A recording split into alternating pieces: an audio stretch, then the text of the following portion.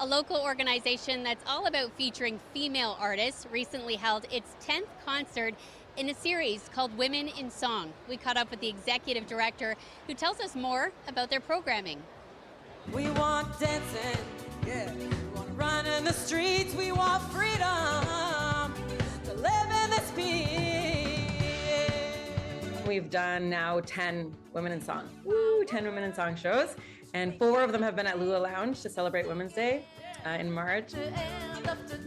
I'm the executive director and one of the co-founders of FabCollab, a presenting arts organization right here in Toronto. And we primarily present women and gender diverse artists from many backgrounds. We founded FabCollab in 2020, actually in the summer of 2020, as a response to the pandemic and the needs that were arising for artists, but also for venues and all the, production teams and admin teams.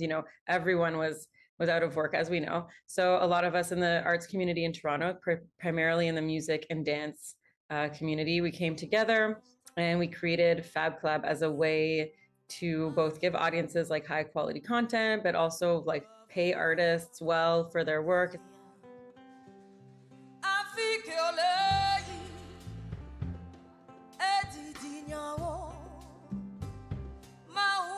Over the past few years, we've had various programming, but now we've really taken like a global view of all our programming and launched our 2024 season, which is primarily takes place in the spring, March, April, May. So that includes Women in Song that just happened.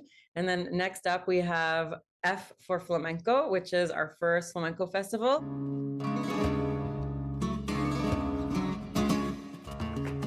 Also focusing on women.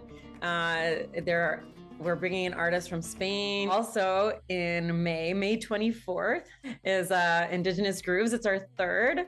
And the first one is at Lee's Palace. And then last year and this year is at the new TD Music Hall, part of Massey Hall. And this is an all women and non-binary, all 100% Indigenous artists on the stage. And I can't announce the lineup yet because it's top secret. I'm so excited. It's incredible. We bring in some artists from across the country, some local artists, and it's a mix of like super traditional, like hoop, jingle, fancy dance, but also like more modern and more singer-songwriters and DJs, more hip hop, more electronic. We want the world to know. And that's another reason why we still live stream.